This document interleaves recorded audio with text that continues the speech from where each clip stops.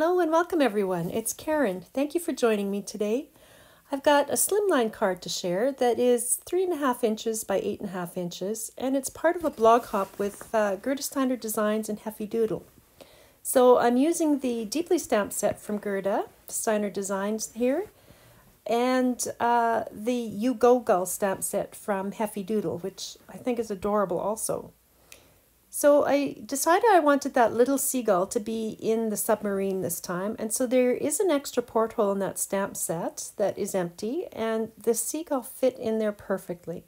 So I'm just positioning him here where I wanted him to go, and I've already stamped and cut out a mask for this submarine, and I'm just inking up with a Copic friendly ink the top part of the seagull, just the head, so that's all that's going to show through the hole, the porthole. And you'll see here he fits perfectly. He's so cute. So I've colored everything, and this is my seaweed. It's actually a fern dye from Spellbinders, but I thought it looked like seaweed. So I've got my card front here, and I'm using this contact paper. I love this paper for ink blending and masking. It just works so well, and you can reuse it. So this was a piece I'd had from another project, but I thought it looked like waves.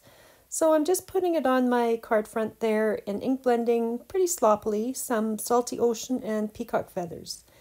And this was the other half of the mask that I've just turned around now to mask off the ocean. And I'm going to do the sky with this. It's a cloud edger stencil from Colorful Life Designs, which is a small US company.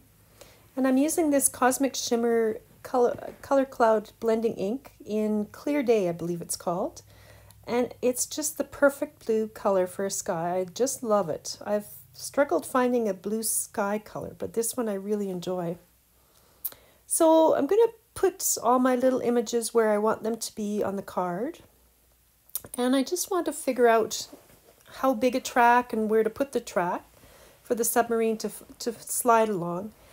This is what I'm using. Instead of a die, it is a bendable ruler, which you can get at any office supply store, pretty sure. Or if you have a nice sister-in-law like mine, you might get it for your birthday. So thank you, Jan, if you're listening. But I'm just bending it to make a fairly gentle slope. You don't want it to be too steep, you know, for it to have to come back up. So just a fairly easy slope for it to slide along. And I just bent it. I had it marked with masking tape at the ends where, you know, was how long I wanted it to go. And I just was making sure the center of the submarine would go along it. And it's the perfect width. I just drew a pencil line on the top of it and one underneath. And that was the exact right width for a track. So then I just used my craft knife. I know you can't see that pencil mark, but it's there in real life, and I just cut along that.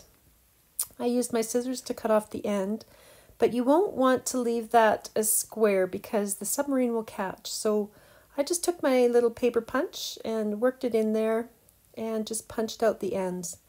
Now you do want to make sure this track is smooth, and you can see that's pretty rough there. So I just went over that with my craft knife just to trim out those extra little bits. Just take a bit of time to make sure the track is as smooth as you can get it, because it will matter in the end.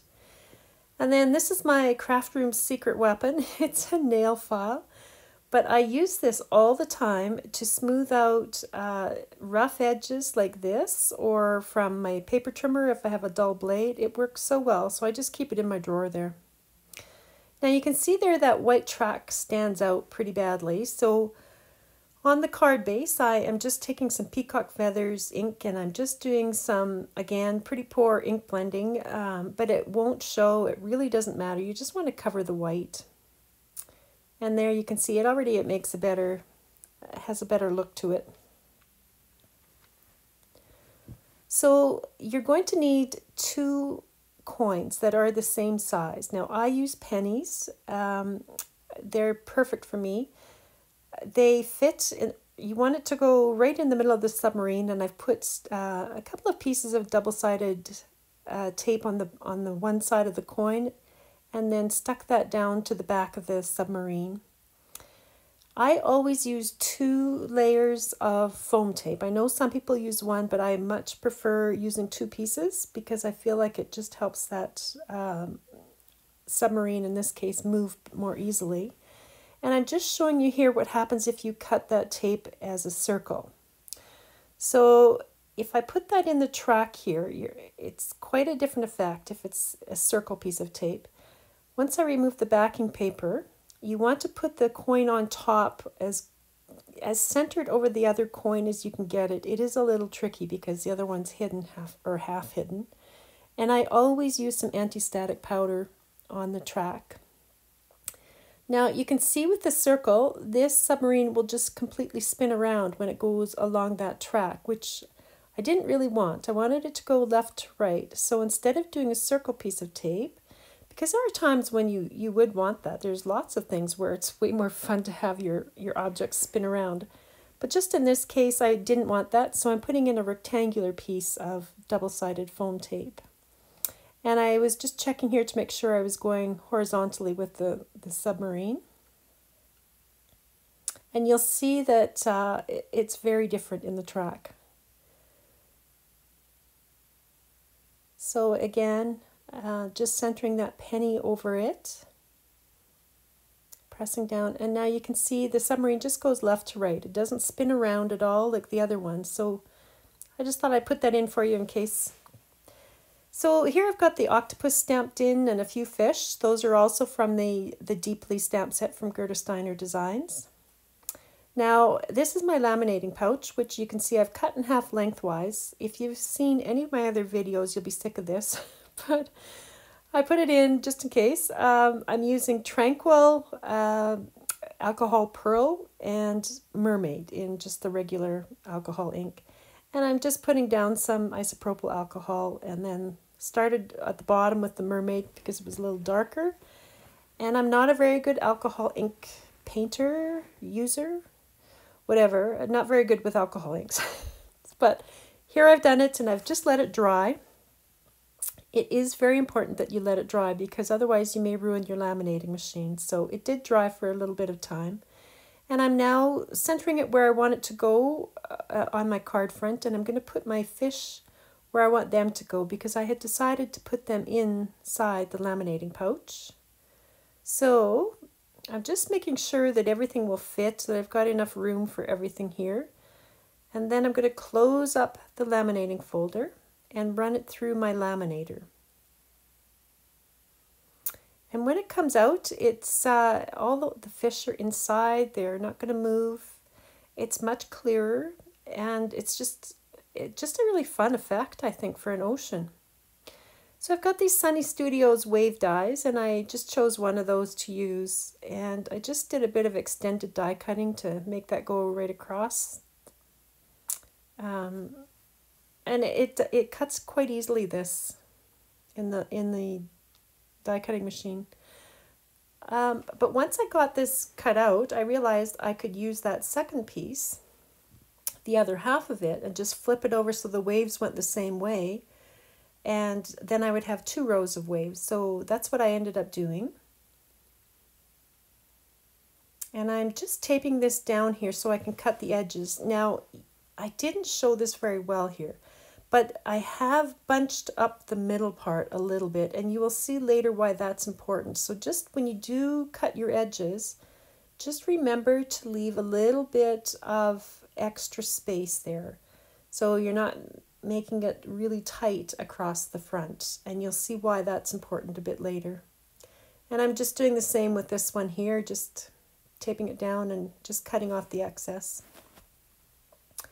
So here I'm showing you, I did this a couple of days before I filmed the video. I tried to glue 2 pieces of scrap alcohol acetate together, and you can see that glue, none of them really set up. They were all transparent glues when they dried, but inside the plastic they didn't dry.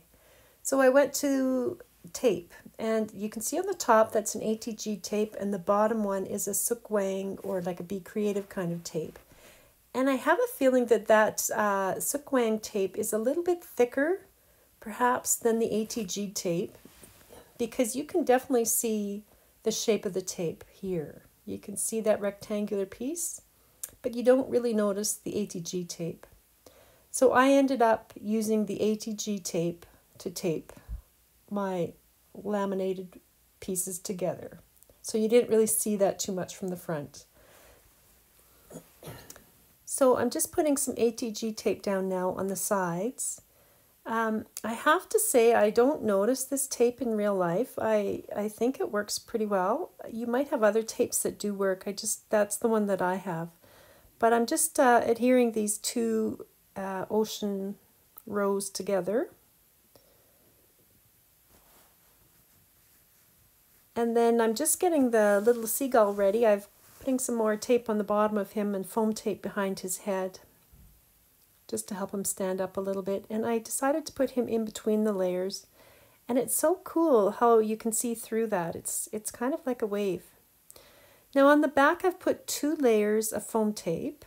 And you have to be very careful that you're not putting it anywhere near where the penny has to go. So you don't want the foam tape touching that penny at all anywhere. Now here I've taken off the backing paper and I'm putting some glue down because I dread putting foam tape down on a card. I always go wrong, and that's all that hard work done and then you mess it up. So the glue just gives you a little bit more wiggle room. And this went down fairly well this time, so that was kind of nice. And once it's down, I usually just make sure that submarine can still move, and it does.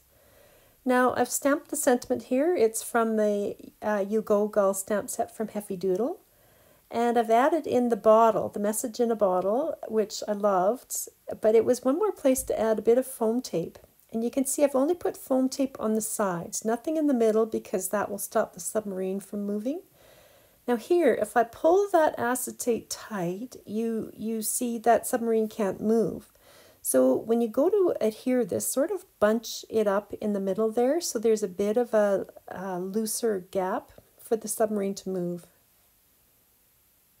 So I just take the backing paper off, and then what I did is I started on the left side and just lined that up with the edge and gently put it down. And then I sort of put my hand under in the middle and pulled it up a little while I was getting the right side to go down where it needed to go. And that just gave, you can see the gap there, so that allowed that submarine to move. And then I decided it needed more anti-static powder, so I added some more. But that definitely does help it move in the track. So there it goes. You can see it going. So lots of fun. Kind of a, a nice oceany thing. It's sort of summer-like. I can't wait for summer to really come here. So I hope that gives you guys a little bit of inspiration and maybe some ideas. Let me know if you get more ideas on how to use those laminating folders. Thank you so much for joining me. I hope you guys have a great day. Thanks.